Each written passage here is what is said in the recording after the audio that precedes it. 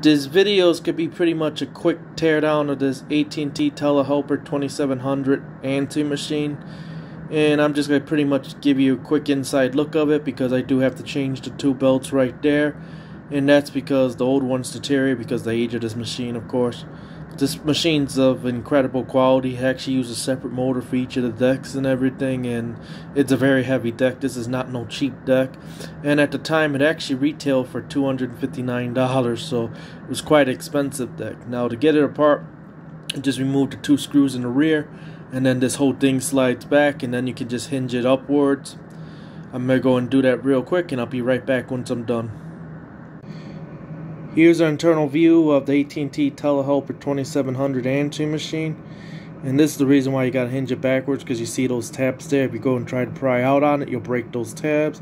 It's designed to slide back, and then you just lift it up pretty much. And you can actually disconnect these cables if you want to, but I'm just going to be changing the belts, which are right there. So you can see those pulleys are nice and shiny because I already went ahead and cleaned them. I just didn't have the proper size belts, so now that I received them, I'm going to go and put them in, and it's pretty easy. You just remove pretty much those screws that's holding that capstan fly reels in pretty much, and then you go and put the belt on, and then you go and screw it back on. I usually drop a drop of oil on the bushings and stuff, so that way the bearings actually last on the motor and so forth. Other than that, it's pretty easy. Here's the internal view, and I'll give you a close-up,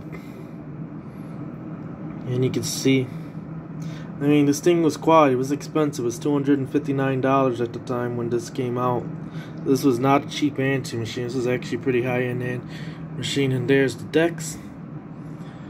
You can see this is not a cheapie. So I'm going to go and get the belts in it, and then we'll put it back in there, and I might even demonstrate it.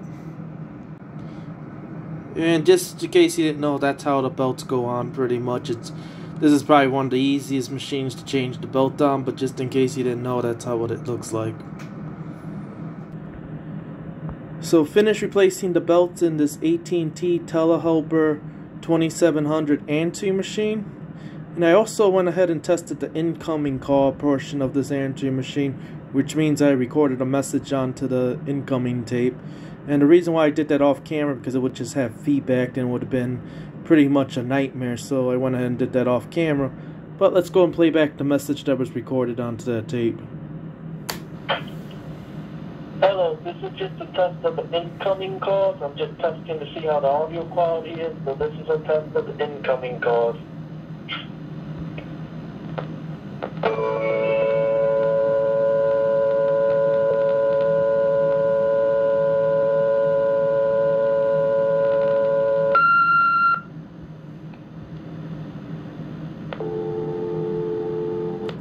And there you go.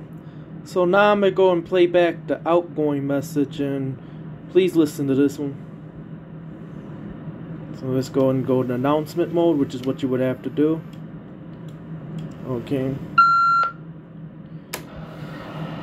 Hello, I am the AT&T Telehelper 2700 answering machine. I am now fully functional as I was repaired and two belts were replaced in me. If you enjoyed this video, please subscribe and like the video, and comment below if you feel free to.